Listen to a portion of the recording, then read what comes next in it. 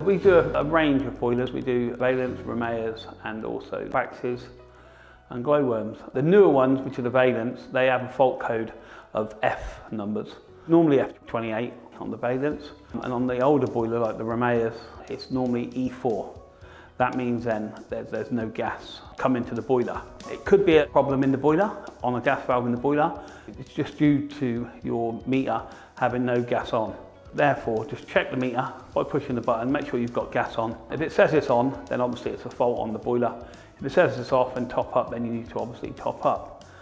Another way of checking it, if you have got a gas cooker with the boiler stating the fault code, just go up to your gas cooker, turn the burners on so you know the gas comes through. If the gas comes through, it is a fault on the boiler.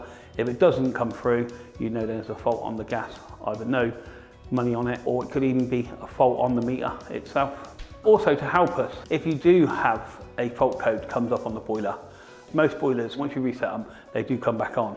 But if you do reset it, please make a note of the fault code, time and the date when that fault was there. We know then whether it's happening in the morning when it's first starting up, or whether it's been running throughout the daytime.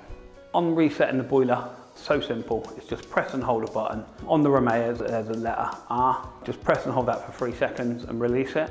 On the new Vaillants, it's got the actual round circle with a flame break, and with that, you just press and hold that, and it tells you then on the front screen, like reset, and then you release the button, and it all kicks back in.